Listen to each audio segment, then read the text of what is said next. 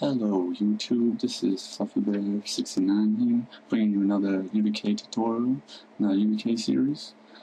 This is going to be about how to open a door using Kismet in the UDK engine. This is a fairly simple tutorial, but it's going to introduce you to Kismet, which, if you don't know what this is already, it's a graphical coding interface to a point. I wouldn't really call it coding at all, because you're not coding, you're just using little graphics and then wiring to other things. So it's just a really simple way to have action in a game, and pretty much anyone can do it. It's pretty easy. Just learning the basics of it is all you need, and you can go from there and expand. So let's get going. First of all, what you're going to need is a scene here, like I have. You don't have to be this extravagant. All you need is a door and maybe some walls around it. But basically, all you need is a door. What you have to do is highlight whatever you're using in the door, right click, go to, double click on it actually, then movement, go to physics. It's going to be on none, change physics to interpolating. What this does is it allows the door to move using matinee. What matinee is when you open up Kismet, you're going to go to new matinee, click on it, and it's going to come up with this. Make sure your door is selected in the interface, and then double click on matinee. It'll bring up this window. And what this is just a timeline of events, so you can make objects do stuff within this timeline. I'm not sure what a lot of this stuff does, because I haven't really covered it too extensively, but the basics are really all I've used and all I've needed to use, so that's what I'm going to show you, and I hope you guys like this. So right click on this little box, this little rectangle. Right click on that and add new empty group. It's going to ask you to name the group. Just name it whatever you want. So like door 1. And within that group, right click on door number 1 and go to new movement track. The movement track will allow you to move whatever the object is selected in the editor, but you have to make sure it's an interpolating actor or a movement action. So what we're going to do is drag this black line to 1 second. Go up here and add a keyframe. It's this little bracket. I'm not really sure what that is, but it's for adding a frame. So add that frame in, and when you have that frame selected, go to the door, hit space to change it to rotating tool, and rotate it whatever direction you want. And you can do it as far as you want, as little as you want. You want to make sure your character can get through it. So what I found is 90 degrees is a pretty good distance. Yeah, it might not look super realistic because it's exactly straight, so if you want, you can kind of either move it up, open a little bit more, close a little bit more. I usually just do it at 90 though. So after you do that, if you drag this black slider, you'll see your door opening and closing. This is the play animation, and this is the reverse animation. So you can do an open and close sequence, but that gets a little more complicated, and I may show you that in a later tutorial.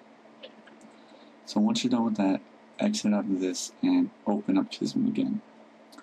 All this is a sequence, and it has nothing attached to it to make the door open or close. So now what you have to do is you have to use a trigger.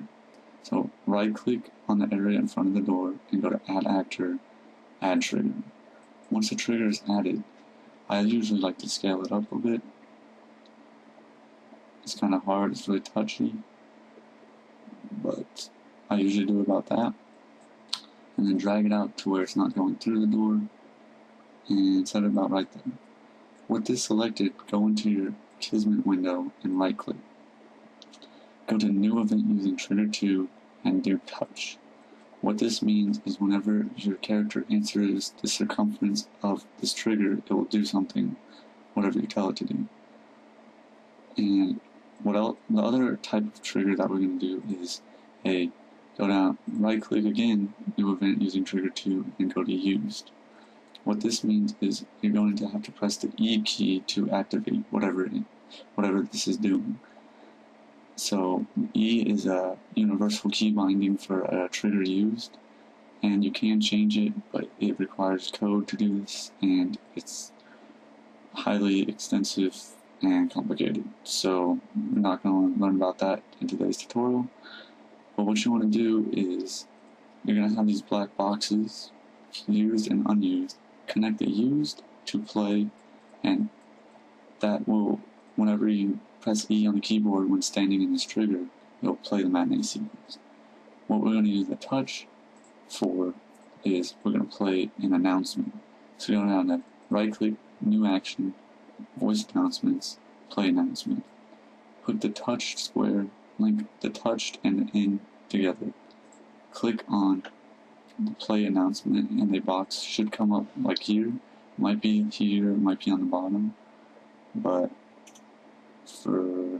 I have it on the side. And in this box, it will have announcement sound, which we're not going to do.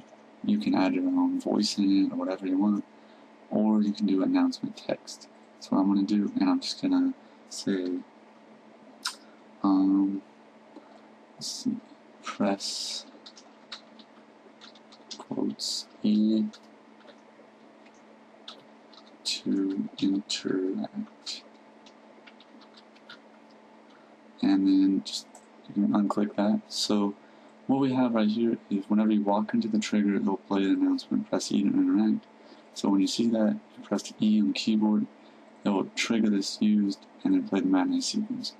One last thing that we have to do is click on the trigger used, and in the properties window, it'll see a sequence event used subfolder, and then make sure that's clicked down, and it'll say aim to interact, and it'll be checked by default. You want to uncheck that. What this means is if you have it checked, you have to look directly at the trigger icon in order to trigger it. So it's not very practical. I've never found a use to use that for. Maybe I will someday, but I really can't think of anything. So after we do that, we're done using that. So now you just exit out of Kismet, and you can play the game. And if you walk up to the door, it'll say proceed to interact. Press E, the door will open, walk through. And for this basic tutorial, I'm not going to show how to close it or open it from the other side. So right now, it's just going to say, and I think that will give you a good basis on introduction to Kismet and how to easily open a door using matinee. I hope you guys liked this video. If you liked it, you can subscribe, like it. I'll see you in the next tutorial. Hope you guys liked it. Thank you.